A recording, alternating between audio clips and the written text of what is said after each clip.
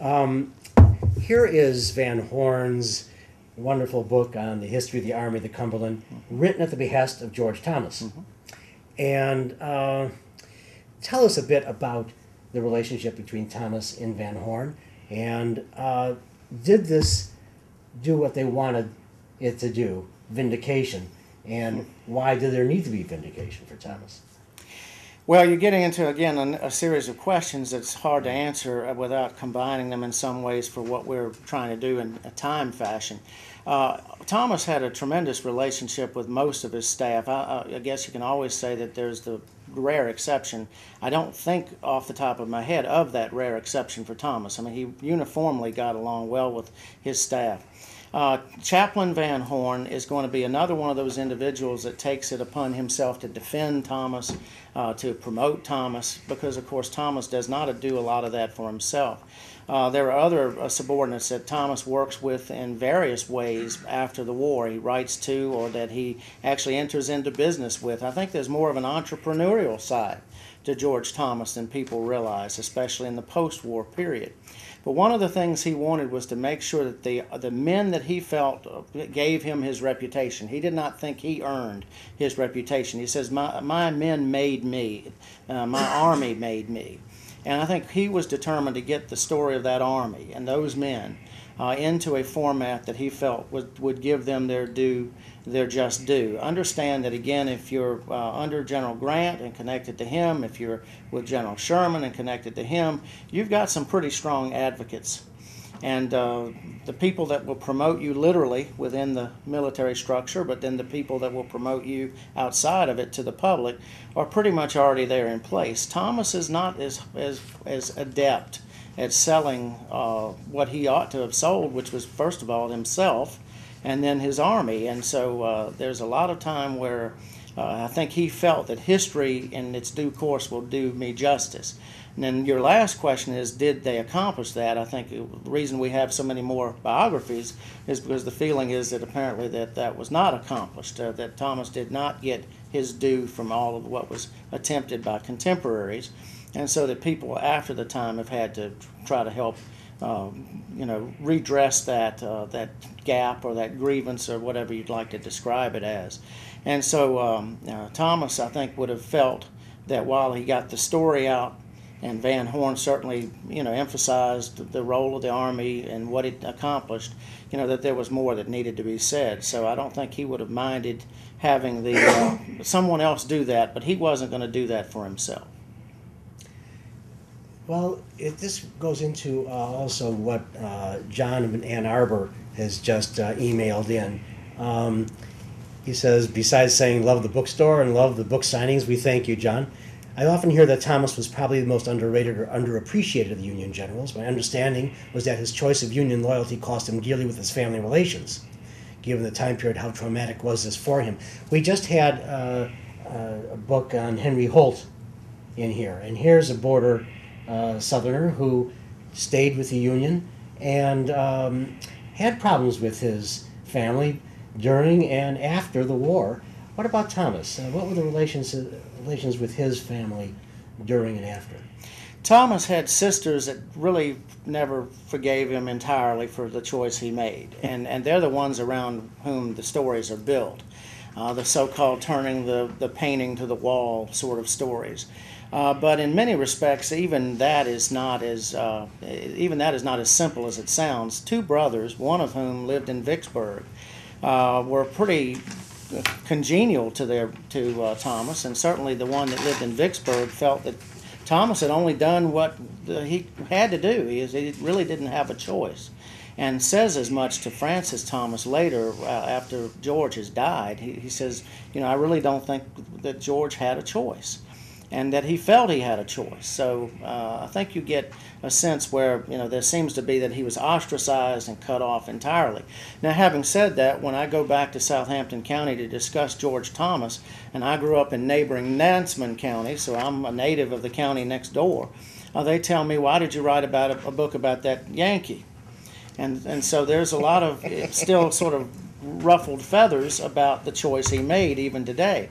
But one of the greatest Virginians, a modern Virginian, a man by the name of Colgate Darden, who had been a president of the University of Virginia, governor of Virginia rather, he went to Southampton County in the 70s in the bicentennial year and said, it's time to recognize the contributions Thomas made. It's time for us to recognize him as an American and be proud of him as a Southampton Countyan and put some of these other feelings aside.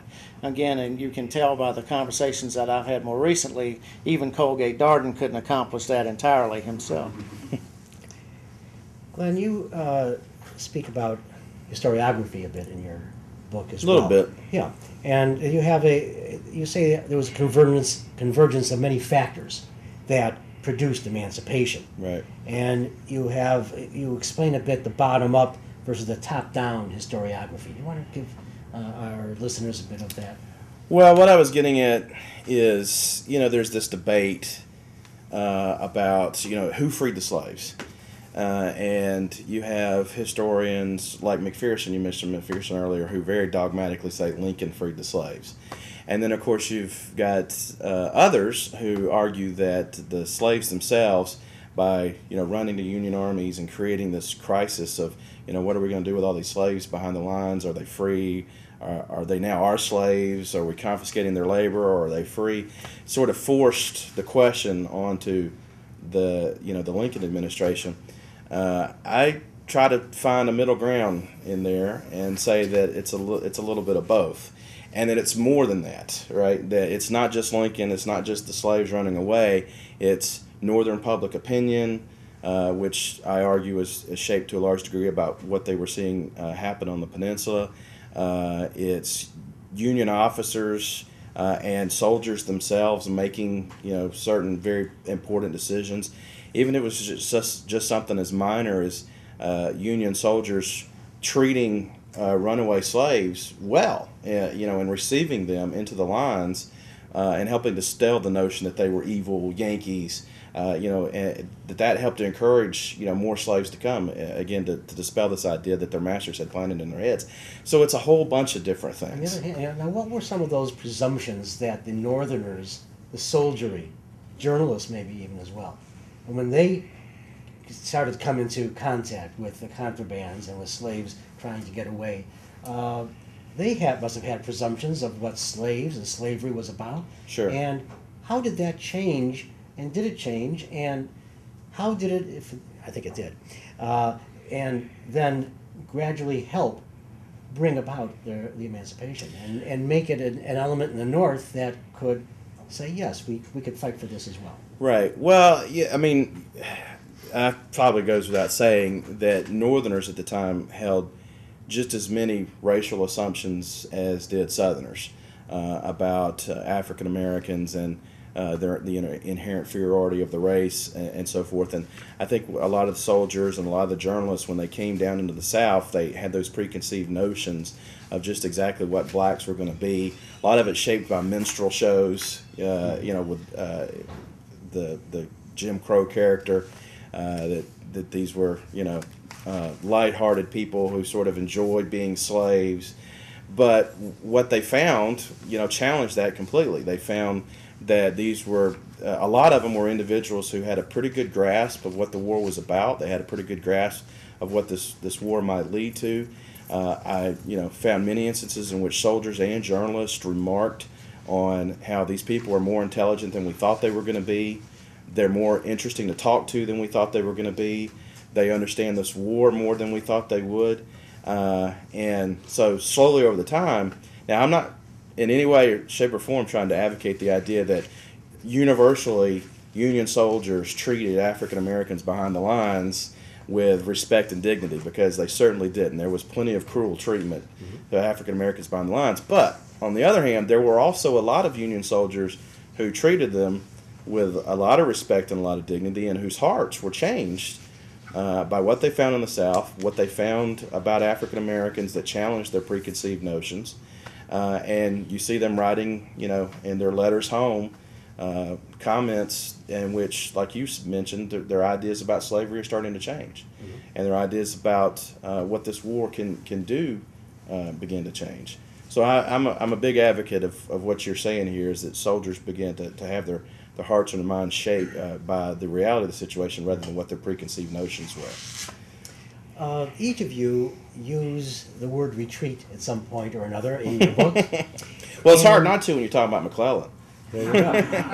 And I'd like each of you to kind of talk about this, because Thomas had his views on retreat, and I think that's something I want to hear, because also at the same time in your book, Glenn, at the end of the peninsula when the North retreated, Changes base, as McClellan changes said. base. And I like what the reaction of a New York soldier, William Dunn, said about that, who thought that retreat so fast that, if put in the other direction, might have taken Richmond. Right.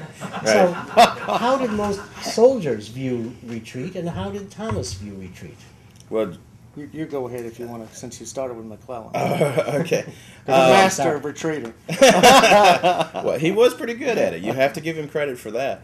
Are you asking about soldier responses to the retreat? What were their thought when they were moving back after all this huge campaign? Right. Well, I'm sure you know that historians have had a hard time trying to understand, knowing what we know, why the Union soldiers loved McClellan as much as they did, and they continued to love him, even after he's removed from command.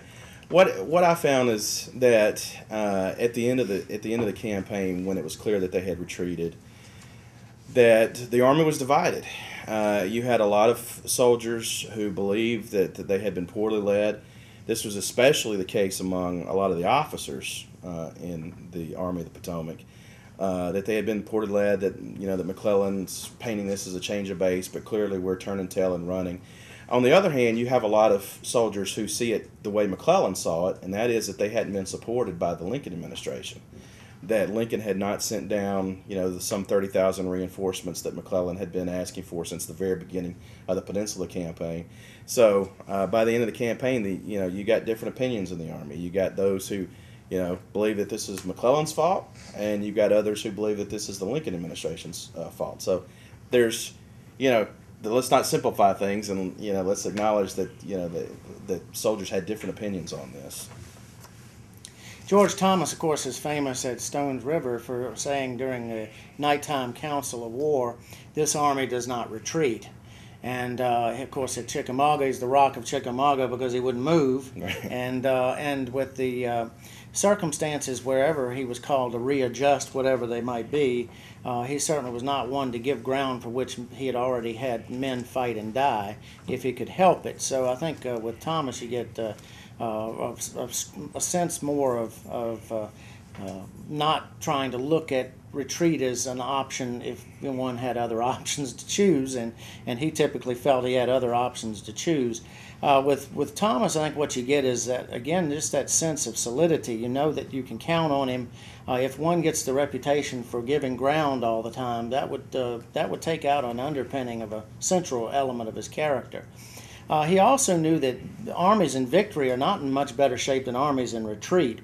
And it might be fine to say at Chattanooga, we'll hold the town till we starve, but at some time you're going to have to figure out where you go from there. And at Mill Springs, where he won his first big victory, he doesn't finish off an opponent that he might have. He's got his mind set that the way it'll finish is in the morning he'll conduct a pretty much pro forma type of exercise. The Confederates will then surrender. And during the night, the Confederates slip out. It's almost like a Dunkirk moment where they slip across on the paddle steam wheeler Noble Ellis, and they slip across the Cumberland River. And Speed Fry, who was one of his subordinates from Lexington, Kentucky, comes up and says, "General, why didn't you finish this last night?" And he's had any number of reasons why, that, logical reasons, acceptable reasons. The weather, the length of time from the morning's engagement to an 8-mile retreat and following of a retreating army, loss of unit cohesion, loss of leadership, wounded and killed officers. And he has any one of those reasons, and his reason that he gives Speed Fry is, "Hang it, Fry, I never once thought of it." And the reason he says that is because he was so busy setting up the next day that going ahead and finishing it just wasn't on his radar.